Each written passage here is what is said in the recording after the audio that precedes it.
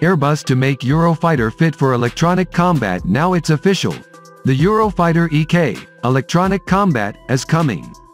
Following the recent parliamentary approval by the German Budget Committee, Airbus will equip 15 German Eurofighters for electronic combat, and equip them with a transmitter location and self-protection system from Saab, as well as AARGM, anti-radar missiles from the American company Northrop Grumman.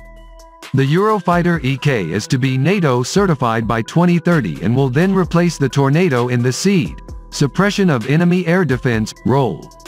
Electronic warfare and reconnaissance are an important NATO requirement. Current conflicts and the present security situation show how important the two capabilities are, says Airbus Defence and Space CEO Michael Schöllhorn.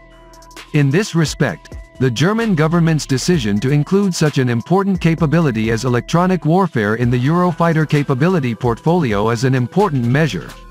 EK will add this important capability to the already broad operational spectrum of the Eurofighter while strengthening European sovereignty and autonomy.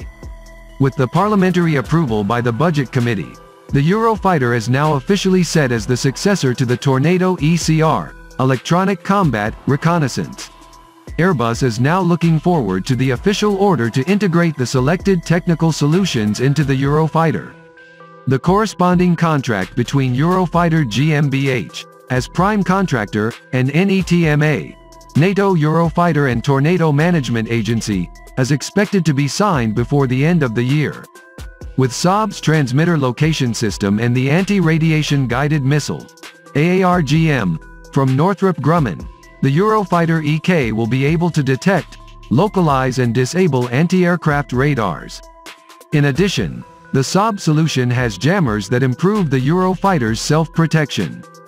The Eurofighter EK also has technologies on board that were developed by small and medium-sized enterprises and a startup.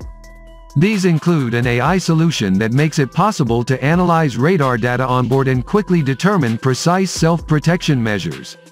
Airbus is currently working with the Boeing BW Procurement Office, the German Air Force and the Bundeswehr Aviation Office on a detailed schedule for the implementation of the selected EK solutions in 15 Eurofighters.